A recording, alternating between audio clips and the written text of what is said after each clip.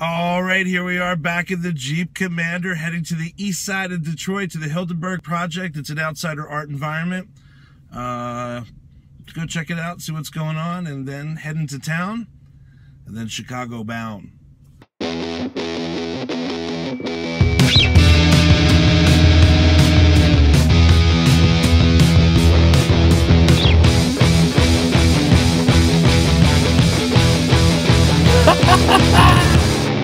So I've been greeted by Tyree, the artist behind the Heidelberg Project, and I can't say he's the most pleasant dude. He's very proud of what he's done, but it seems like the rest of the street has collaborated on his vision, and that's just not good for him. Yeah, so I'm gonna film more of his space and kind of cruise on down the street, see what other people are up to on this massive kind of street block collaboration.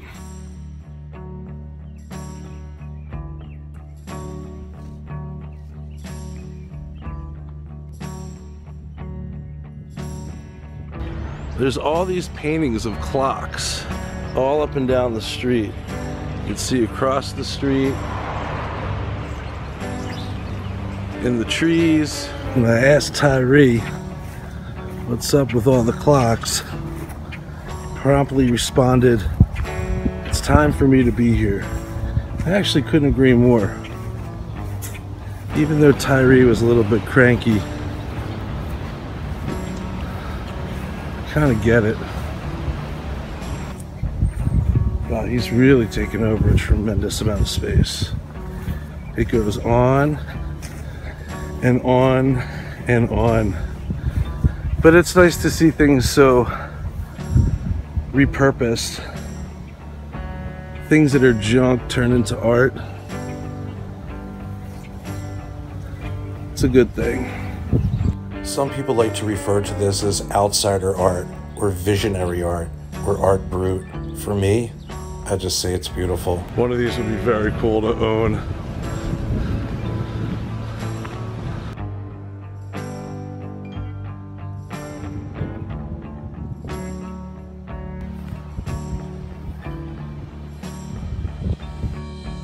It's an intoxicating cocktail of clutter.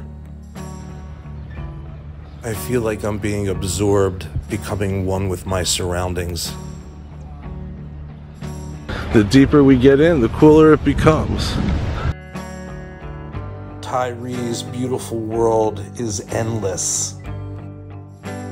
What exactly is the compulsion that drives a person to create their own environment? A broken doll's head, a stuffed animal, a pipe, reinterpreted into something beautiful. I'm mesmerized. There's so much to take in. So this is the artwork of Tyree's nemesis. What are the dynamics of this relationship? How does it work? Do they inspire each other to create? Does something beautiful come out of their anger? I think they inspire each other. What inspires you? All right, after hanging out with Tyree for a little while, he's not a bad guy. I think he's just having a little bit of an off day. It's very hot out, and people are pestering him all day. What is this? Why do you do it? Who are you? What's going on? I kind of get it. 31 years the guy's been at it, converting trash into art, building the environment in which he lives in. It's the ultimate expression of freedom, kids. Deep inside the crease, on the east side of Detroit. Jordy Comes Alive, running through the country.